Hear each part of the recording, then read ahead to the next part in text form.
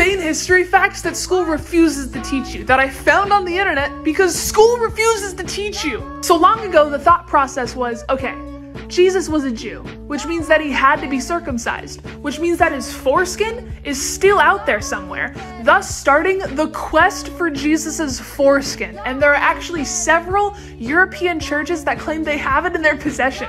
Hitler's original plan for the Jews was to deport them all to Madagascar, and when that failed for obvious reasons, his backup plan was genocide. The last American Civil War widow's pension wasn't paid off until 2003. And also, there was once a Confederate soldier who went into a veterans hospital in the 50s and he was denied treatment because he wasn't a United States veteran. Insane history facts that school refuses to teach you. You know about the wheel, the invention that was a pivotal moment in the evolution of human history? Yeah. The dildo was invented 25,000 years earlier. In the late 1800s, writers were complaining that the youth were losing touch with reality because instead of sitting at the dinner table with their families, they were reading too many magazines. Julius Caesar was once kidnapped by pirates, and when he found out how much they were asking for ransom, he got offended because it was too low and he told them to raise it. He also annoyed the fuck out of them because he was holding poetry readings, told them to keep it down because he was trying to sleep, and just like generally being a pompous dick. Insane history facts that school refuses to teach you. During World War I, prostitutes were worth more if they had an STD because if the soldier who hired them got infected, he got honorably discharged and didn't have to fight in the war. The first thing ever said to the Pilgrims by the Native Americans, specifically Samoset, was, "Do you have any beer?" in perfect English. Benjamin Franklin, that dude on the $100 bill, had a string of pearls that was several feet long, and he would add a new pearl every time he slept with a new woman. Insane history facts that school has refused to teach you. Pepsi once had the 6th largest military in the entire world because Russia wasn't able to cover their cost with vodka. So instead they traded a destroyer, a cruiser, a frigate, and 17 submarines. In ancient Egypt, they covered their servants with honey to attract the flies away from the pharaohs. So Newton and Leibniz, the two dudes that invented calculus, were lifelong virgins, never had sex, and they were very proud of that fact. Insane history facts that school just refused to teach you. Sigmund Freud, you know about this dude if you ever taken a psychology class. He loved cocaine, like he fucking loved cocaine. He had a friend that had a morphine addiction. He's like, you know what? I can cure you. Here, take some cocaine. It didn't work. Alexander the Great had 361 official prostitutes just on call for him at any time. 4 more and he would have one for every day of the year, but he thought that would be a little excessive. So the Welsh would often go into England and steal sheep, but this was punishable by death. So if they were ever caught, they said, no, I'm not here to steal the sheep, I'm here to fuck the sheep, which was not punishable by death. Insane history facts that school refuses to teach you. During the Prohibition, the government started getting really frustrated that people were still drinking alcohol even though that it was banned. So they decided to poison it. They literally poisoned the alcohol and it killed over 10,000 people. And y'all wonder why I don't trust the government. The only reason the vibrator was ever invented was because doctors were getting carpal tunnel from using their fingers to treat their lady patients for their hysteria. Pope Gregory IX declared that cats were associated with devil worshipping and that they all needed to be exterminated. And many believe that this big disappearance of cats actually led to all the rats being able to spread the bubonic plague in the 1300s that killed millions of people. Fuck Greg, cats are cool. Things that are way older than you probably expected. The rings around Saturn are estimated to be between 10 and 100 million years old. But sharks are about 450 million years old. That means that sharks as a species is older than shit in space. Space!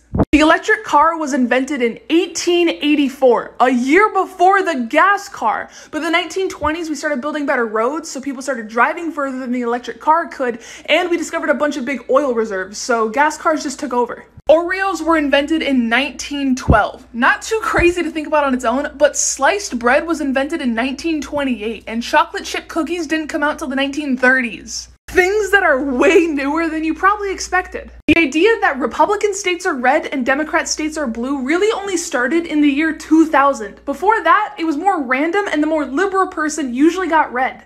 The high five was invented in 1977 by a gay baseball player who was uncomfortable with ass slaps. George Washington grew up in a world without knowing that dinosaurs ever existed, and the commonly accepted theory that dinosaurs were killed off by a meteor didn't get first theorized until 1980. You can actually go back and watch Disney's Fantasia, which came out in the 40s, and they show the dinosaurs being killed off by earthquakes. Mozart didn't like this one singer so much that he wrote her a piece with a lot of high notes and low notes constantly, because he noticed whenever she did low notes, her chin would go to her chest, and when she did high notes, her head would fly up, and so when she sang this piece, her head was just bobbing like a chicken. Eric the Red wanted people to live on his newfound ice-covered land, so he named it Greenland. April 1st, 1957, a British newscaster told his audience that the Italians had like a huge spaghetti harvest that year. And then they cut cameras and showed people like picking spaghetti off of trees and bushes. And apparently the British didn't know shit about spaghetti at this time because a lot of people called in asking how they can grow their own spaghetti trees. Gay men in the 60s used the word swag to identify each other, as the acronym meant secretly we are gay. Psychopaths tend to overuse the words and to try and appear normal in conversations. Beatles concerts were said to smell heavily of urine because of all the overexcited girls.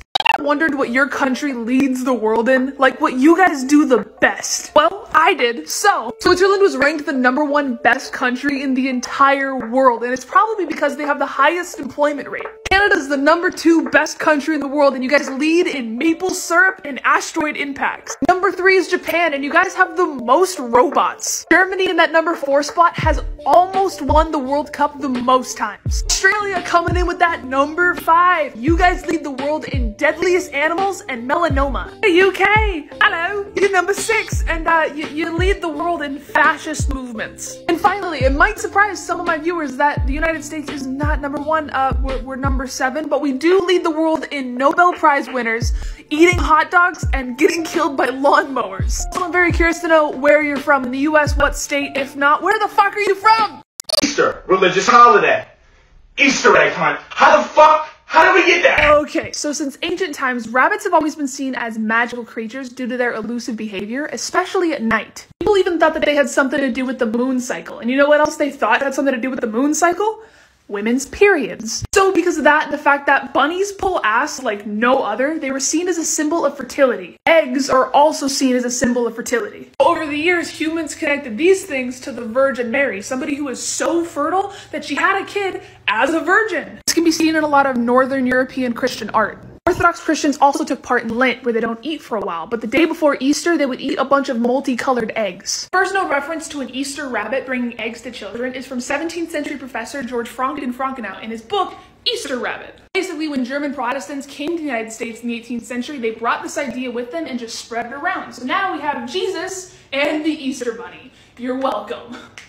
Dogs have changed a lot in the past 100 years. Just look at the wiener dog, okay? Their legs have gotten shorter and they've gotten way longer. Or even a hound dog, okay? They've gotten much smaller, but their ears have gotten so much bigger. I don't even know what happened to the poodle. And just look what we did to the poor pugs, man, okay? Their eyes have gotten bigger and their faces have gotten flatter, which means they have a lot more health problems than they did 100 years ago. But I have a Great Dane. About 100 years ago, they could get up to about 120 pounds. Today, they get up to about 175. Let me know if you guys want a part 2. Insane history facts that school just didn't teach you. In 17th century Europe, it was very common for nannies to give young and teenage boys of the house handies to help them sleep at night. We used to have a plant called silphium that was an extremely effective birth control. Unfortunately, the ancient Romans just had way too much sex and the plant went extinct. Tampons were first invented in the 18th century to help stop the bleeding from bullet wounds. And they were like, okay, to help with the pain, let's put a little bit of our general anesthetic on the tampon. Except it was cocaine! They made cocaine tampons! And by the time women started using tampons, you know, for their periods, they kept the cocaine. They're like, yeah, it helps with period cramps. But like, why don't we have this anymore? Like, logically, I know why we don't, but as a person who experiences period cramps, bring it back. Insane history facts that school just refused to teach you. During times of war, humans have been known to take their weapons and stick them in shit. That way, if they stab anybody with it, it inflicts that extra poison damage. The famous poet Edgar Allan Poe was 27 years old when he dove deep into alcoholism, lost his job, and decided that the next course of action for his life would be to marry Virginia Eliza Clem, his 13-year-old cousin. She died about 10 years later from tuberculosis. Toulouse-Lautrec is a very famous painter from the late 1800s who apparently had a giant penis. But because he was only about 5 feet tall, the prostitutes that he hung around called him Teapot because he's short and stout. In the past 2,000 years, a lot of men have claimed that they were Jesus Christ. Like, there's a whole giant list of names on Wikipedia of these men. And even though most of them were diagnosed paranoid schizophrenics, a lot of them were able to find people that believed them and they gained this cult following. Super weird, but kind of interesting how far people were willing to take their faith. And in the 1950s, a psychiatrist took 3 of these men who all believed that they were the Son of God, and he put them in a room together to try and see if their beliefs would change when confronted with a person who was just as dead set on being the second coming as they were. You want to try and guess what happened? Their beliefs didn't change at all. Instead, each of them came to the conclusion that the other 2 men were insane. Try to remember this story next time you think you're right about something. Humans are really good at hurting other humans, so here are some interesting ways that we did that. This fun little device is known as the wooden horse, a triangular piece of wood usually with spikes on top. They would make the victim sit on it like a horse and then slowly add weight to their feet. And they would do this until the person was eventually ripped in half, crotch first. Grounding is when they bury a person's whole body up to their head, and after this a few different things can happen. Sometimes they would just throw stones at your head until you died, other times they would pour sugar water on it to attract flies to lay eggs inside of you. And then other times they would bury people at the beach during low tide, that way when the water came back in, they would drown. But by far the scariest method has got to be tickle torture. This is when they would tie a person to a chair and then force them to soak their feet in salt water for about 24 hours. And then after that, they would pull the chair back so their feet are up in the air. And then they would bring a goat in to lick the salt-soaked feet. And the goat doesn't stop licking. It'll lick past your skin, your flesh, right down to your bone. But the worst part is that there's nobody else in the room to plead to or bargain with. Just you and a goat that really likes salt. Insane history facts that school couldn't teach you. In ancient Greece, a big dick was actually seen as inferior because people took it as a sign that the man attached to it was stupid. This is why a lot of their statues depict men with tiny little wieners, because it was a sign of intelligence. Pyrene was a woman in ancient Greece who was put on trial for not being the most holy or godly person. But she ended up avoiding a death sentence because she flashed her boobs in court. The all-male jury saw her titties and decided that it would be a crime against the gods to kill somebody so beautiful. The ancient Greeks, Romans, and Spartans were very into anal. And everybody has a butthole, so everybody was into it. Women would do it because in order to get married, they just had to be vaginal virgins. Talk about a loophole. And men would do it with other soldiers as a sign of friendship and camaraderie and brotherhood. Some insane history facts that I don't think school even considered teaching you. In the year 2000, an art show in Denmark showed off 10 fully functional blenders with a live goldfish inside each one. Visitors were given the option to press the on button with the idea that nobody would actually do it, until somebody did. They pushed that button and blended 2 goldfish.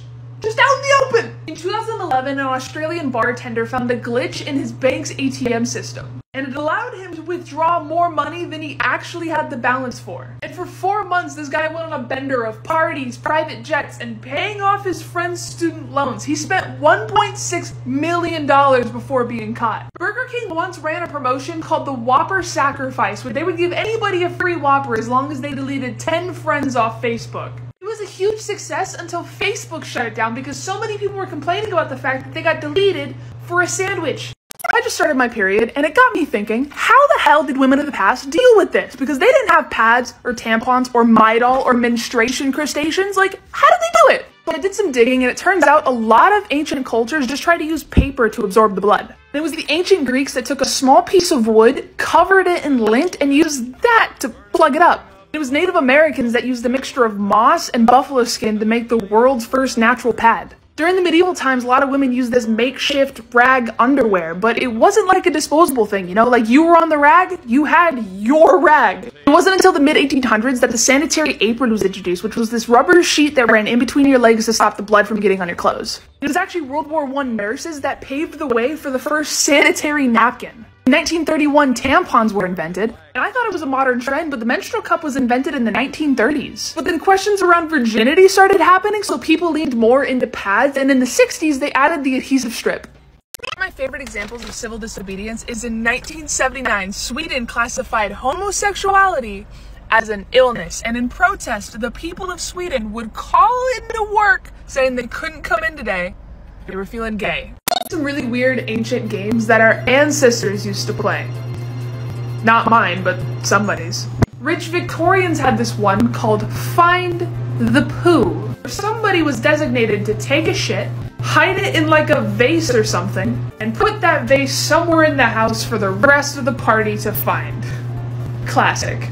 Ancient Greek women used to play this game called Lysistrata, where they would collectively withhold sex from men, most notably with powerful men during times of war. They would do so until peace negotiations would happen. Little game of power where a sex strike literally saved lives. So King Philip V of Spain invented this game called the Imperturbable that became really popular in 18th century France. A bunch of men would sit at a table but be completely naked from the bottom down. A woman would go underneath the table and go down on one of the men. The object of the game was to guess who was getting off, and you won if you could finish without anybody noticing.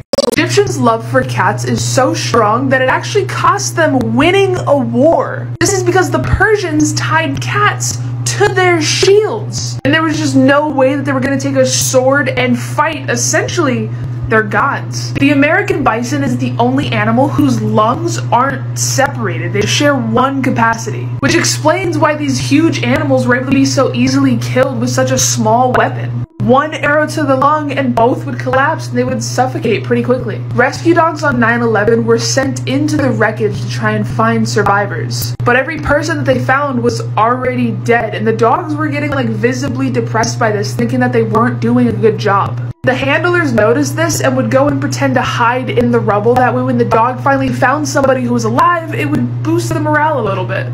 Food pyramid is a scam. In the late 80s, early 90s, food scientists came together to try and figure out what would be the optimal diet for a human being.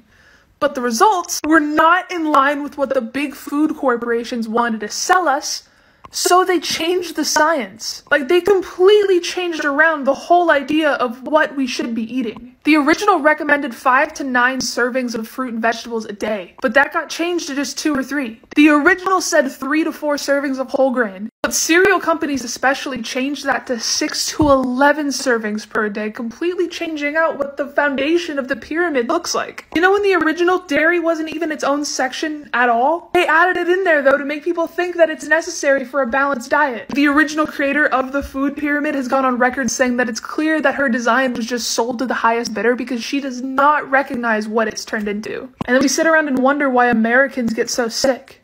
This is Helen Hulick, a kindergarten teacher who in 1938 was a witness to a burglary, but the judge ended up sentencing her to 5 days in jail because she wore pants in the courtroom. Hulick arrived in downtown LA to give her testimony against the 2 burglary suspects when courtroom drama quickly shifted to the fact that she was wearing slacks. Judge Arthur S. Guerin rescheduled the hearing and ordered Helen to wear a dress next time. She responded by saying, "You tell that judge I will stand by my rights. If he orders me to wear a dress, I won't do it. I like my slacks. They're comfortable." And she showed up to court 5 days later just like she said she would. The judge once again rescheduled the hearing, ordering Helen to show up in an accepted dress, and if she refused, she was going to be prevented from testifying because it was hindering the administration of justice. Helen argued, saying that she's worn slacks since she was 15 years old, she doesn't own any dresses besides formal wear, and that she will show up tomorrow wearing slacks even if he does put me in jail, because hopefully it'll forever free women from this anti-slackism. Which is exactly what happened. She was sent to jail, forced to wear a denim prison dress, while her lawyer, along with the help of hundreds of letters sent in protest, got the rule changed and she was free to wear slacks in court. And this is the best part, because after her appeal was won, point was made, she went to court a couple months later wearing a dress on her own terms. Insane history facts that school just refused to teach you. Learn about the continents, you learn about Antarctica. There's this giant place of ice. Well, scientists found out that there's actually a ton of land underneath all that ice. It's hypothesized that 90 million years ago, Antarctica actually used to be a lush rainforest. They're actually planning on drilling through the ice to get down there and see if this is true. People treat pigeons like sky rats nowadays, but for thousands of years, we domesticated these animals until we decided we didn't want them anymore. They used to be our friends. Well, they did teach us about Pompeii, right? This place where a volcano erupted, thousands of people died under the ash, and the remains were left for us to find. What they probably didn't tell you about is all of the graffiti that was left in the city, which is crazy, right? Like, why wouldn't they want to share what our ancient ancestors were trying to tell us? Well, that's because most of the writing, after translated, was just about sex. Like, take off your clothes, show me your hairy privates, Felix fucks like a god.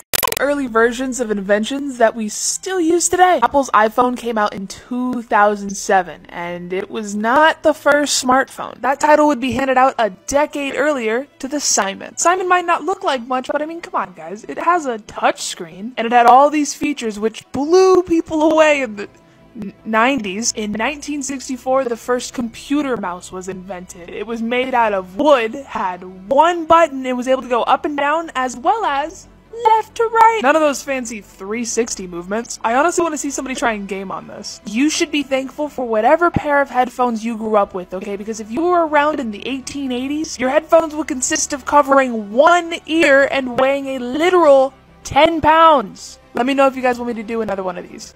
Forks were first invented in 11th century Italy. It worried the religious leaders and was actually considered scandalous because God had already given humans natural forks. When basketball was first invented, the basket was a literal basket, okay? At every game, anytime a player scored a point, there would be somebody who would climb up on a ladder to retrieve the ball. Even when they got net baskets, they still had to go and get it. It took them 20 years to figure out that cutting a hole at the bottom might make the game a little bit more efficient. The Vikings used iron as a main ingredient in all their weapons, but it was a common practice to add animal bones to the mix because they believed that the spirit of the animal would make the weapon stronger.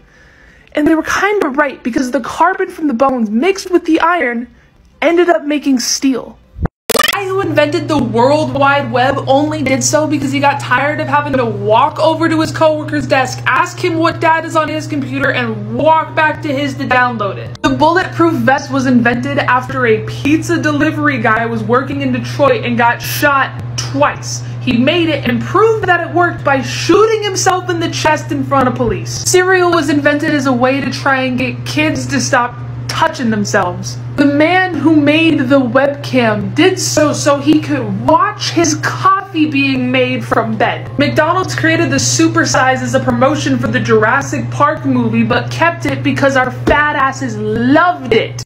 One time there was not only a pope and an anti-pope, but also a counter-anti-pope. The first bomb dropped on Berlin by the British in World War II had no human casualties, but it did kill an elephant. The Spartans didn't build a wall around their city, figuring that their reputation alone would stop anybody from trying to attack them. But during the Persian War, the Persians wanted to attack Sparta, so they hired a Greek guide to take them there. But when they got there, they kind of just found this crap-looking city without a wall around it and figured that the Greek guy was lying to them, so Sparta was spared. The Chinese emperor around the year 200 BC escaped an assassin by running around a pillar for hours. Pepsi once had the 6th largest military in the world after Russia couldn't afford to pay for its products, so it instead traded 17 submarines, a frigate, a cruiser, and a destroyer in a trade deal. History facts that I can't stop thinking about. The reason pairing salt and pepper is so normalized is because King Louis XIV couldn't handle any other spices and hated overwhelming flavors. According to the schedule of the first moon landing, the astronauts were supposed to sleep for a few hours before getting out and going to explore, but understandably, they couldn't and had to ask to leave a little bit early. In 1988, the man who held the record of 800 skydives went on his 3rd skydive of the day, and he had a camera rig this time, the whole setup. Except he forgot his parachute, and in the video you can actually hear the moment that he realized he messed up. His last words were, "Oh no, oh god." Thomas Jefferson tried mac and cheese for the first time ever in France in 1802, and he loved it so much that he served it at the state dinner, or his slaves served it at the state dinner, right? And Everybody hated it. They called this weird onion pie. Like, why did he make this? The United States alcohol consumption in the 1800s was insane. It averaged about 1.7 bottles of whiskey per person per week. You guys know that the Super Bowl wasn't always called the Super Bowl? It wasn't until the early 70s that the Kansas City Chiefs owner called the World Championship game the Super Bowl after being inspired by a toy his daughter had called the Super Ball. He had an accent. Statistically, the team that wears white has an edge. Out of the 57 Super Bowls, 37 of those winners were wearing white jerseys. Also, when teams have to travel for this game, the team that ends up traveling west has a perfect record of winning over the team that travels east. All the players who make it to the Super Bowl get a bonus check no matter what. The winners get $150,000 and the losers get $80K. But the Super Bowl halftime performers don't get paid in anything except in exposure. Kind of weird to think about, but did you know that the goalpost used to be at the front of the end zone? It wasn't until like Super Bowl 8 that they moved it to the end line. Super Bowl Sunday is the second biggest feast in America. The amount of calories an average person is going to eat today is over 8,000.